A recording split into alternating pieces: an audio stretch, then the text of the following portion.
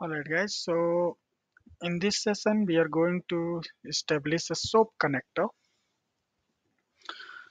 using Wizard. So we have got a visual definition here that we will leverage, which actually gets the bank detail based on BLZ code. This is from Germany. So this is the visual. You need a visual definition that actually has the method definition from the service provider. This WSDL file that has the method. This is called Web Service Description Language, WSDL. It has the description of the service that the host is offering, and it also gives you a structure how you can send your request and get the response. We needed some sample code, visual code, sample BLZ code. So I have one here that we can use for testing.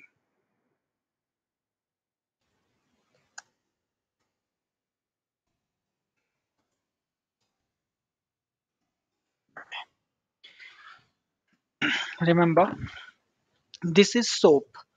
Now in the SOAP, we work on XML. The entire request and response moves into an envelope, which is XML envelope.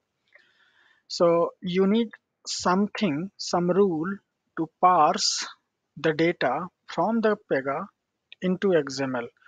Whenever you are basically converting your value into XML, you use XML stream for outgoing. Okay, this is to convert into XML.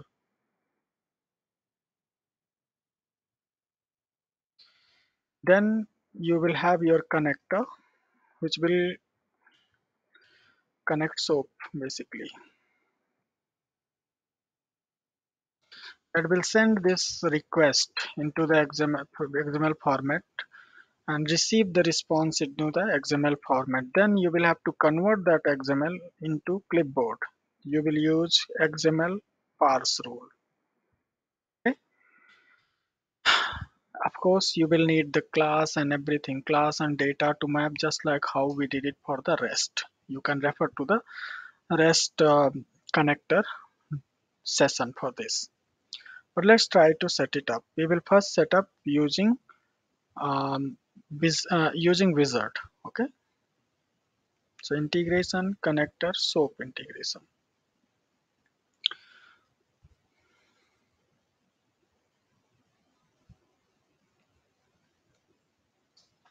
So you can download the visual and visual description, basically web service description language, and upload it into a file from a file, or you can directly use the URL. So we have the URL, we will use the URL directly.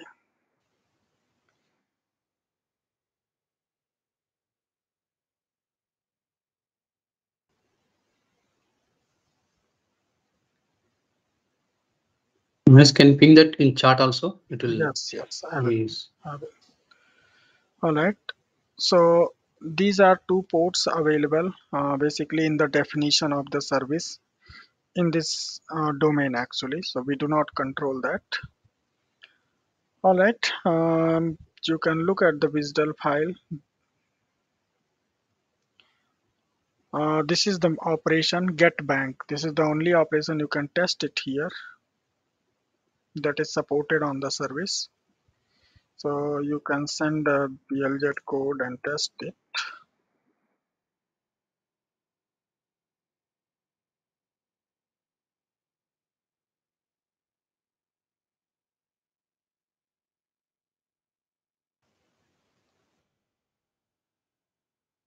Mm,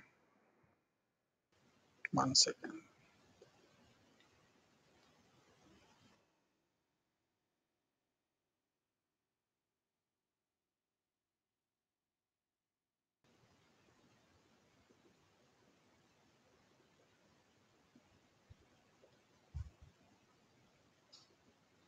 Okay, let me apply it here.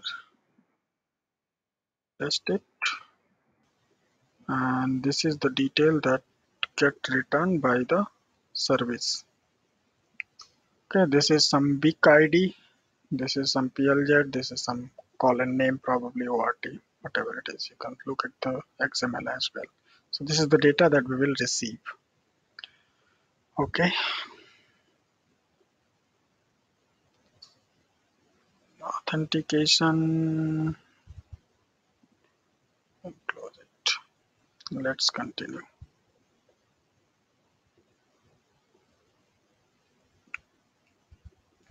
So integration layer, we need to create a class. So I will say TB. This is the integration class, and I will put it into B3 integration. That's the parent, and it will be creating a new class. They will be using the existing rule set B3, but a new version. Okay, that's fine. Let's create.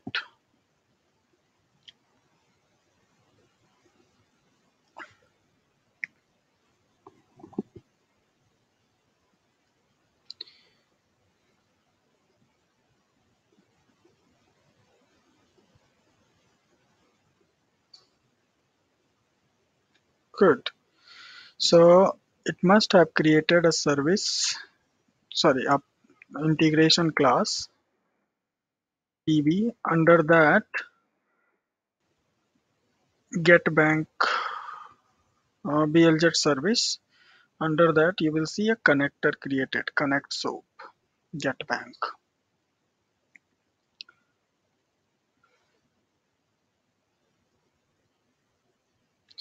Now this get bank, basically go to the request tab. It's no longer, maybe in the rest we have get and post, right? In the soap we have request and response.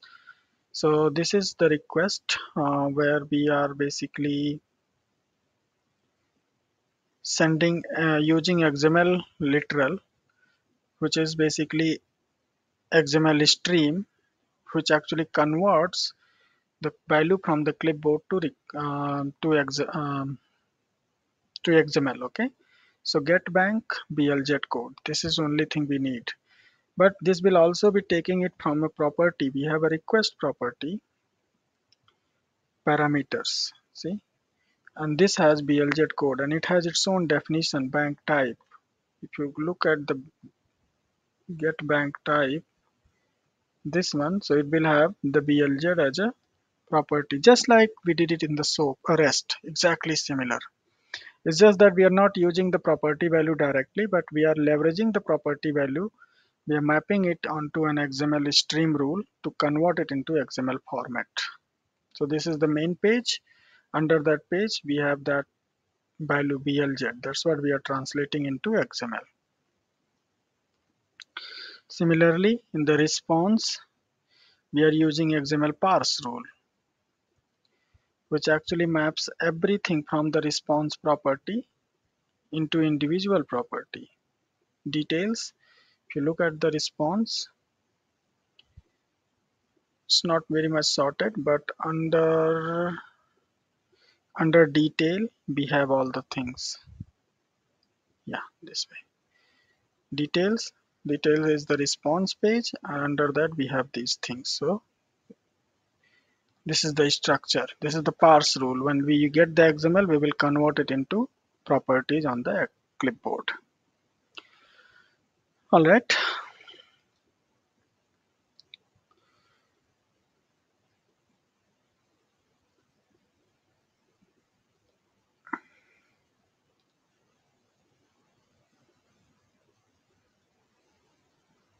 Now you need to basically trigger this connector to get the data. You can trigger the connector through the activity or through the data page. So I'm going to create a data page, but I will not set up a data class here. Okay, this time I can directly use the integration data class itself. I will set up everything in the integration class. So I'm going to create a data page here.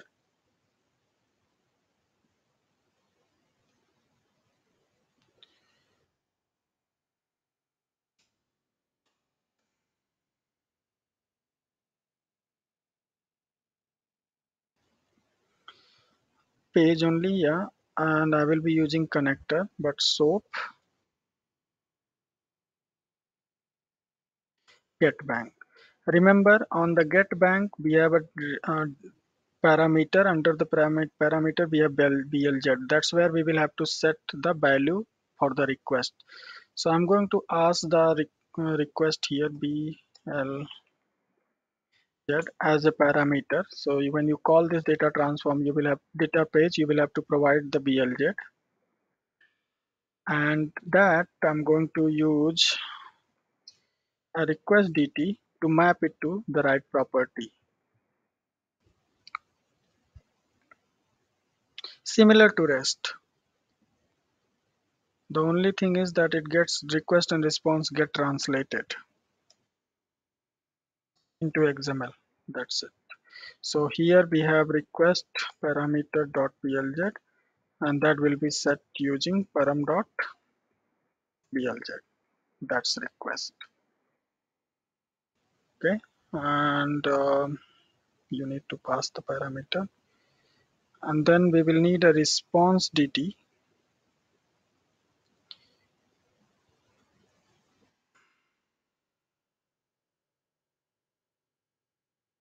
The same class, same parameters, so not necessarily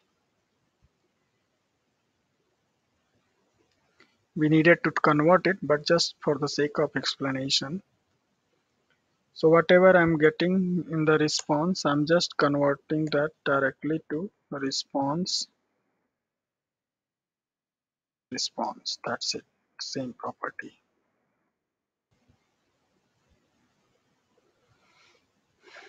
Okay, let's save this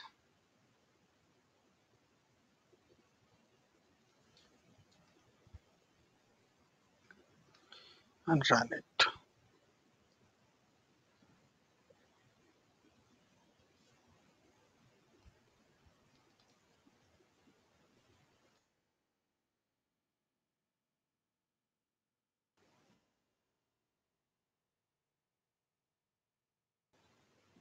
See, you got the response on the clipboard, and now you can use this data page as you wish.